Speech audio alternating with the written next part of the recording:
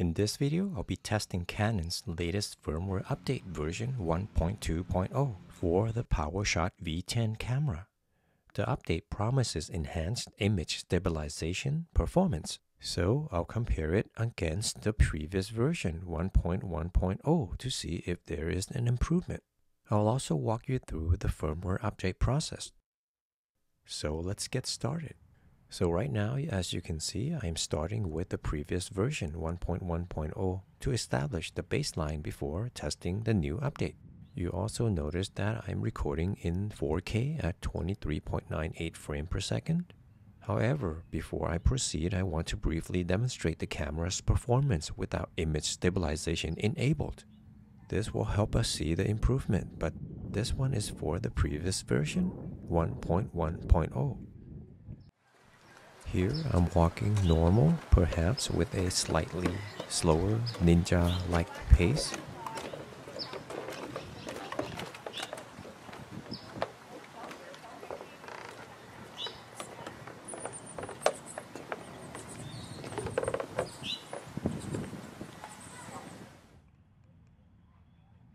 And here the image stabilization on for, again, the version 1.1.0.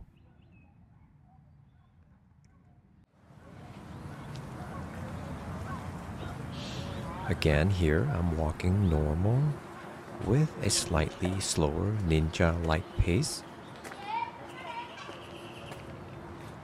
By the way, so you know, I'll be walking exact same route for the updated version 1.2.0.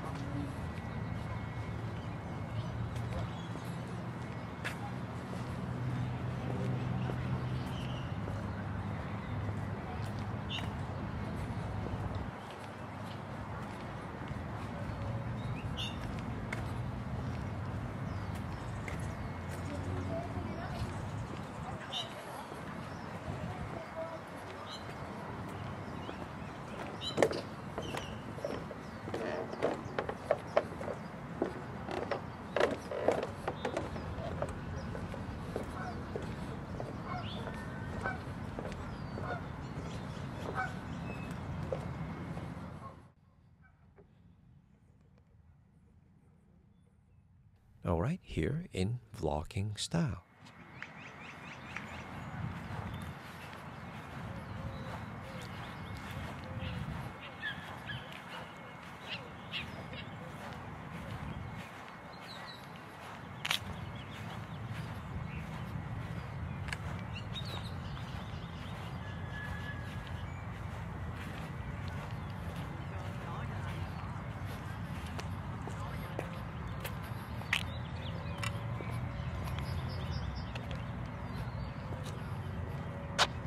Alright, here I get to show you how to update the firmware using the Canon Camera Connect app. Turn on the camera, press the menu button. Under the wrench, you can see the current firmware version. Go to the connect icon with the N arrows, make sure your phone is connected, open up the app, and you should see new firmware has been released message. Select download, and you'll be brought to a screen where you can see the current version and the latest version. Go ahead and select download again. Agree and download. And now just wait.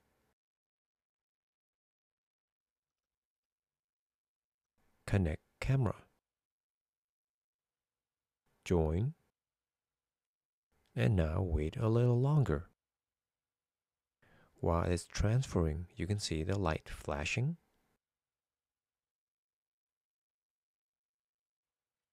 Wait for the camera to reboot.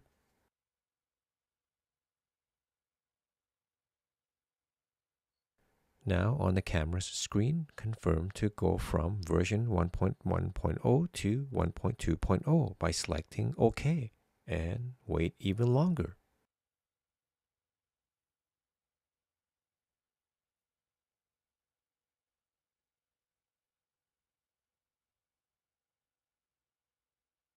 Once done, just turn the camera back on.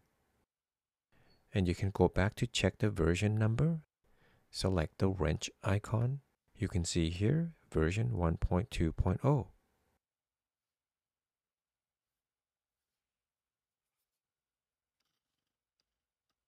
Now let's go out again to test the camera.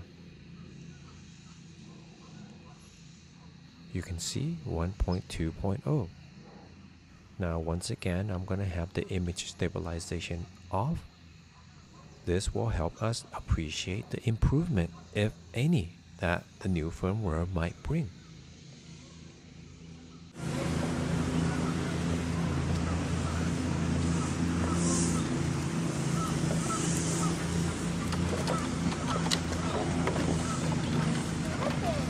Happy baby. And here we are, finally with the 1.2.0 with image stabilization on.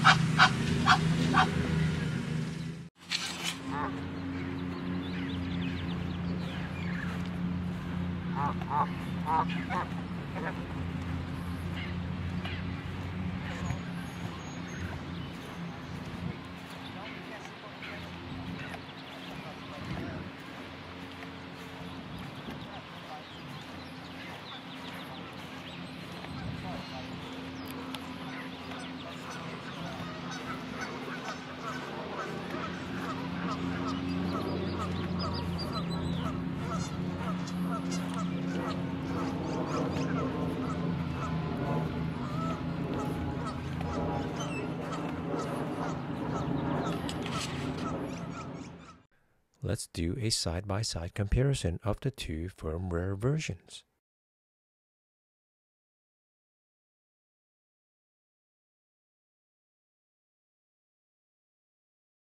For me, this side-by-side helped me see the improvement. Maybe not dramatically, but I can see it.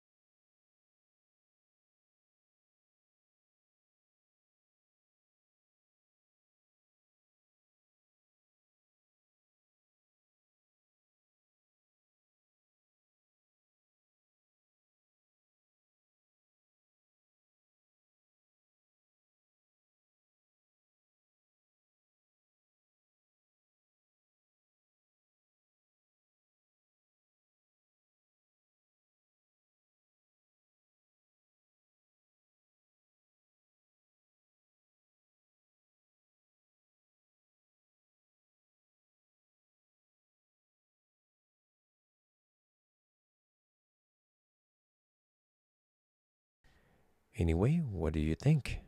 Let me know. That's all I got. Thank you for watching. Do come back for the next video.